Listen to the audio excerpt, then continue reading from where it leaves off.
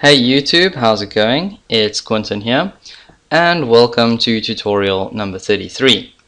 And in this tutorial, I'm going to speak to you guys about form validation using checkboxes. So checkboxes work very similar to radio buttons, and if you guys watched the previous video and then went ahead and watched this video, you're probably going to notice quite a few similarities between the code in this video and the code in the previous video. Okay, so to get started, let's actually put some checkboxes onto our web page. Now, the way I'm going to do this, and this is kind of just a practical example of where you would use a checkbox in on a website in the real world. Let's say we had an online store and we were selling different items, but they could be put under categories like electronics, tools, sports, etc. Okay, we'd give the user the option to tick like sports or electronics as like something that was an interest to them, and we could send them a mail based on just what they're interested in hearing about, instead of sending them a mail on like everything that we sell. Okay, so let's go ahead and just add in a paragraph over here, and I'm just going to say please select a category that you're interested in, or some categories.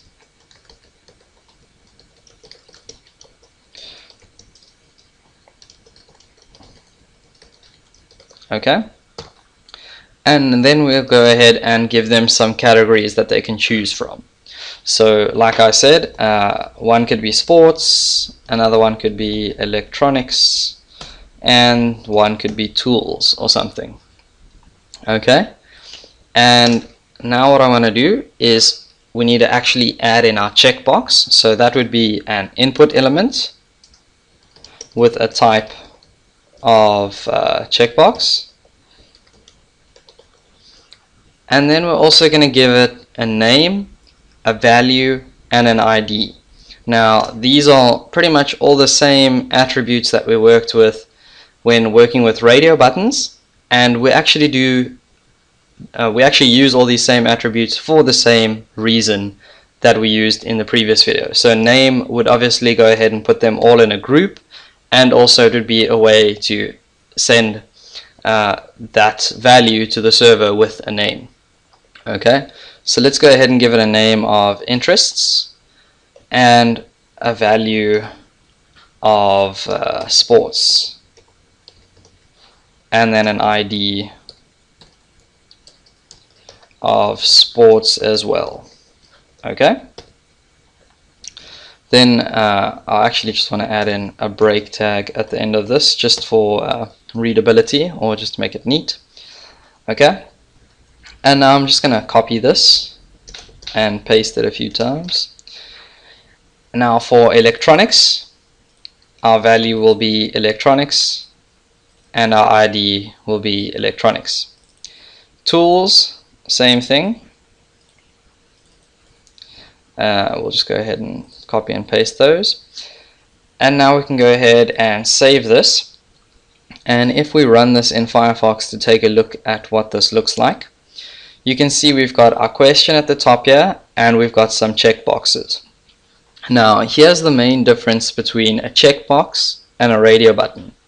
A checkbox, when they were all grouped with the same name, then we could only select one radio button.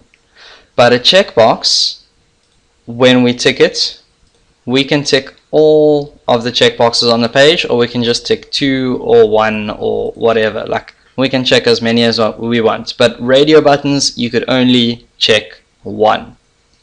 Okay, no matter how many no matter how many of them there were, you could only check 1. That was kind of a tongue twister.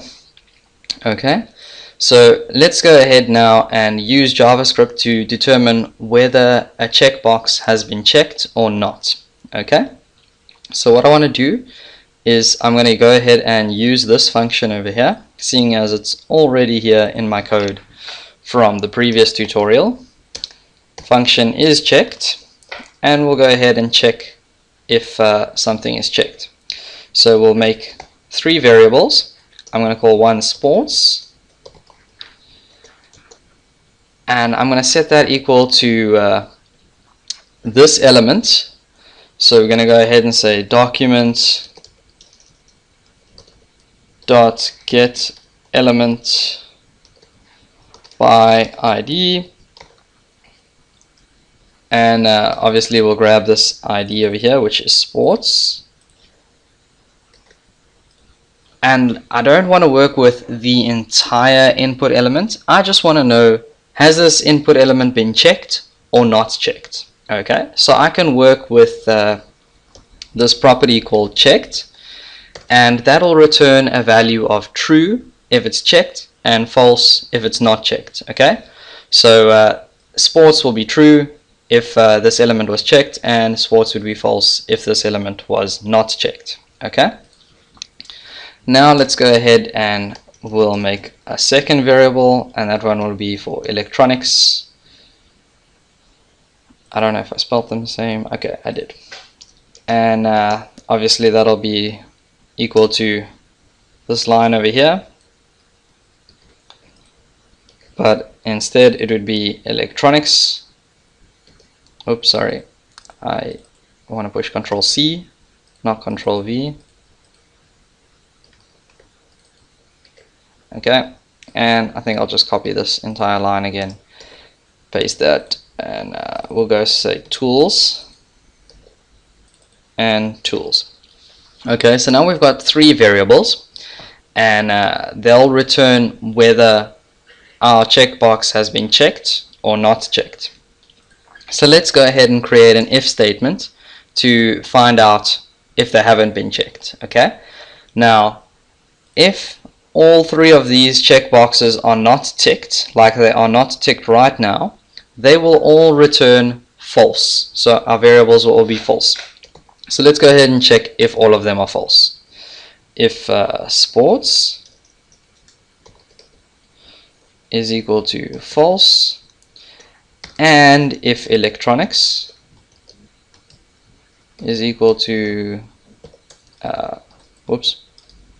false, and tools equal to false. Okay, so if everything is false, then let's go ahead and just tell the user, hey, you need to at least select something. I mean, we don't want to let you through to our submitted page if you didn't even give us any data to submit. Okay, so let's go ahead and just alert out, please check a category, and we'll also return false, just so that the user can't go through to the submitted page unless they actually tick something. And then we can go ahead and say else, and this else statement will only run if at least one of these boxes has been ticked. Okay, so let's go ahead and just say return true, and we'll obviously just leave it up to the server to decide or to store these values, but we'll have to learn a server-side programming language for that, so don't worry about that just yet. But let's go ahead and refresh this in Firefox now, and now as you can see, when I click submit, I've got this alert box that pops up and says, hey, please check a category. Okay, you can't not have something checked, because that's like, you know, we don't want to have you submit no data at all to our page. You go ahead and click OK, and you stay right here, you don't go anywhere. And then when you go ahead and click or tick sports and tools, and then you click submit, then you go through to the submitted page over here, and we've got thank you for submitting your data. And if we check in the top of the URL, okay, I've got interests is equal to sports, and interest is equal to tools. So now we know the user has selected sports and tools, but we'd have to actually use like some server-side programming languages to actually take these values and store them in a database or something like that, you know, would have to have a server-side programming language to do something useful.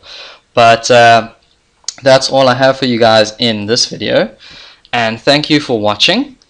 Please don't forget to subscribe, and please feel free to like and comment below on the video, and I will see you guys in the next one. So thanks for watching.